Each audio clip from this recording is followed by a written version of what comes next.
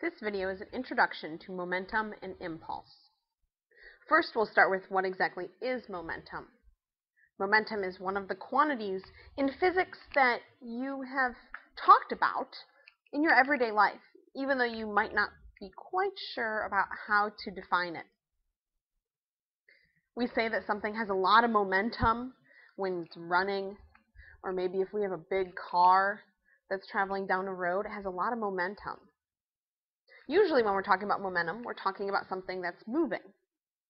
And so you might get the idea that it has something to do with movement, and it does. If I think about what factors momentum depends on, I think about the fact that usually when something's going fast, it has a lot of momentum. So one of those factors is velocity. Again, thinking about when I talk about something having a lot of momentum, often I think about if it's big, it has a lot of momentum. Like a truck rolling down a hill has a lot more momentum than a car rolling down a hill. Well, the quantity that would be different between a truck and a car is mass. These are the two quantities that momentum depends on, velocity and mass. Momentum, I still haven't quite defined it yet. It's not something that's easy to define. As a matter of fact, in physics, we define momentum with its equation. Momentum, which is represented by the letter p, it's a lowercase p. I don't really know why we use p, we just do. Momentum is an object's mass times its velocity. That's its definition. You'll notice that I used vector symbols here. Momentum is a vector, so we do need to pay attention to direction, but it does have the same direction as velocity. Since mass is a positive scalar, it can't change the direction at all. Looking at units,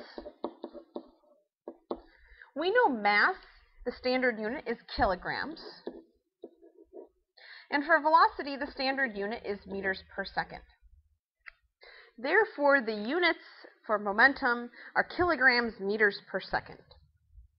Now, you're probably expecting me to say that we call that something different, just like I did with newtons and joules. For some reason in the physics world, we don't have another name for kilogram meters per second. That's just what it is. Those are the units. Let's take a look at a problem that uses this equation. In this problem, Hannah claims she can throw a 0.145 kilogram softball with as much momentum as a 3-gram bullet that's moving with a speed of 1,500 meters per second. So it asks, what must the baseball's speed be if Hannah's claim is valid? Well, to be able to determine that, I need to figure out how much momentum that bullet has. Now, I mentioned that mass has to be in kilograms, and this gives us the mass of the bullet in grams. So I'll convert that. I get 0.003 kilograms when I convert that, times its velocity, 1,500 meters per second. This gives me a momentum of 4.5 kilogram meters per second.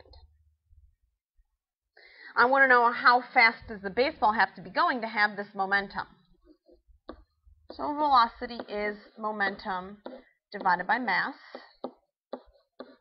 or 4.5 kilogram meters per second divided by the mass of that baseball or softball, 0.145 kilograms. I end up with a velocity of 31 meters per second. Now, you might be wondering if this is realistic. Well, using Google, you can convert from meters per second to miles per hour. So I converted this number, and I got about 69 miles per hour. That's a pretty reasonable speed for a pitcher to throw a softball. So, her claim is valid. It also asks which has greater kinetic energy, the ball or the bullet. Well, that's a concept from the previous chapter. We know kinetic energy is equal to 1/2 mv squared. Well, we know the mass of each object. We know the velocity of each object. Pause the video right now and figure out the kinetic energy of each of them.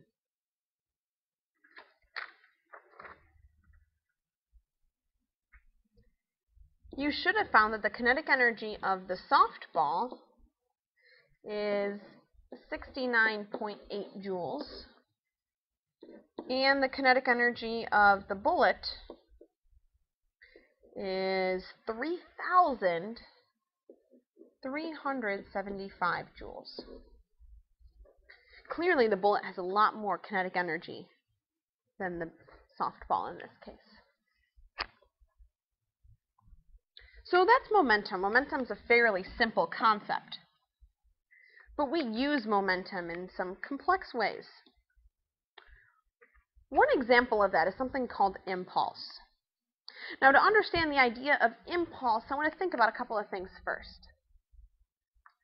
One of those things I want to think about is how could you change an object's momentum? Well, we said momentum was equal to mass times velocity. Now, we don't commonly change something's mass. That's usually pretty constant. But velocity is something that we do change fairly often. So to change something's momentum, we'd have to change its velocity. Well, changing its velocity means that it has an acceleration. So how do we get something to accelerate? That should be clear to you as well. We apply a force. So to change something's momentum, we need to apply a force to that object. Okay, here's another question. When a force is exerted on an object, does a large force always produce a larger change in the object's momentum than a small force does? What do you think, yes or no? Take a minute to reason to yourself why you think the answer is yes or no. Well, here's a thought process, or a thought experiment. Think of yourself as if you're driving. Well, when you're driving, you use the gas pedal to change your velocity, right? You have to apply a force to that gas pedal. So here's two examples. Let's say that you slam down the gas pedal and you immediately take your foot off. That would be applying a very large force. As opposed to, let's say you apply a very small force, you're kind of lightly touching it, but you keep that small force applied for a long period of time. Which one's going to cause you to go faster? Well, if you've ever actually tried it, that small force is going to cause you to go faster than slamming your foot on the gas pedal. The difference between those two examples that I just gave you was the amount of time that it took. The answer to this question is no. A large force does not always produce a larger change in the object's momentum, because it also depends on the amount of time that force is applied.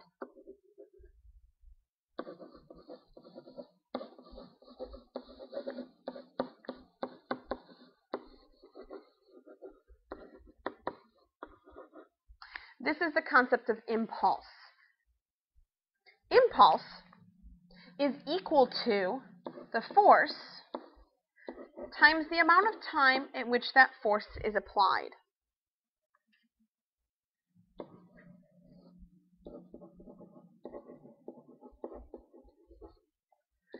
An important theorem in physics says that the impulse, the force times the amount of time that force is applied, is equal to the change in an object's momentum. We know that a change in anything is final minus initial. So force times time is equal to the final momentum minus the initial momentum. This is a very important law in physics. We will discuss in class a little bit about why this theory is so important and how it relates to our lives. But for now, let's move on to an example problem. In this problem, we're talking about a volleyball. It approaches Anna horizontally with a speed of 15 meters per second, and Anna strikes the ball with her fist and causes the ball to move in the opposite direction with a speed of 22 meters per second. We're looking to find the impulse delivered to the ball, and we're also going to eventually find the force that is exerted on her fist. So for starters, in part A, it asks us to find the impulse, which I mentioned was force times time. Well, we don't know the force yet, and so we're going to use the impulse momentum theorem, which says that the impulse is equal to the change in momentum. So the change in momentum is what we're going to look for here. We said change in momentum was final minus initial. And momentum is mass times velocity. So I have mass times final velocity minus mass times initial velocity. Since there's a mass in both of these two terms, I'm going to pull that out just to make my life a little bit easier. Now the problem tells us that the volleyball has a mass of 0.28 kilograms.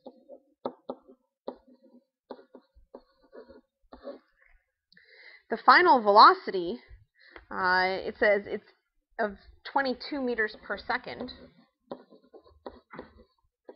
and the initial velocity was 15 meters per second. Now, I've purposefully made a little mistake here to kind of show you how important it is to read the problem. There's a phrase in the problem that I've ignored. That phrase is that it moves in the opposite direction. So moving in the opposite direction means that I need to indicate that somehow with my velocities. I'm going to assume the way it was moving first was in the positive direction, and so the final velocity would be in the negative direction. Plugging these numbers into my calculator, I find that the impulse is equal to 10.4 kilogram meters per second. And we said that the momentum is a vector, and so impulse is also a vector. It does need a direction. And I would say that this direction is opposite, because it would have a negative sign when I calculated it. Opposite the direction the ball was originally traveling.